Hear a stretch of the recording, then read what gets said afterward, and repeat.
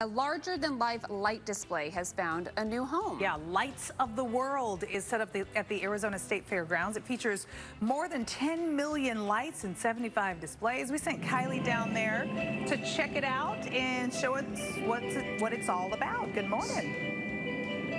Crazy, too. Good morning, guys. This will sure get you in the holiday spirit as you take a look around. 10 million plus lights. You can see this is beautiful, breathtaking here at the Arizona State Fairgrounds. We want to introduce Bree and Son. You helped to bring this here to the Valley. It's kind of like you're walking into Disneyland.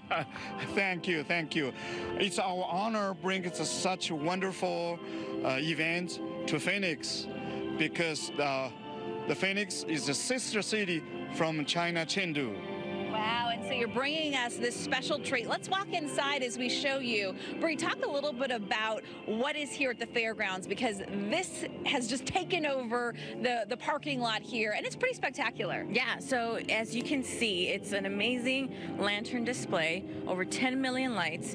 You'll see 75 displays ranging from 18 to 60 feet tall.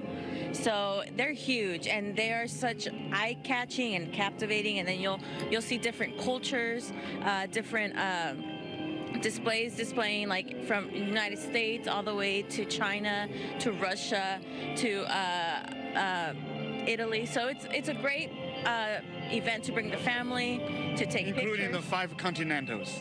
Wow, so you're bringing, everybody together, different cultures, and it's lit up. What was it like to create this, Son? Yeah, so you can see with the high tech, we're changing the lanterns means.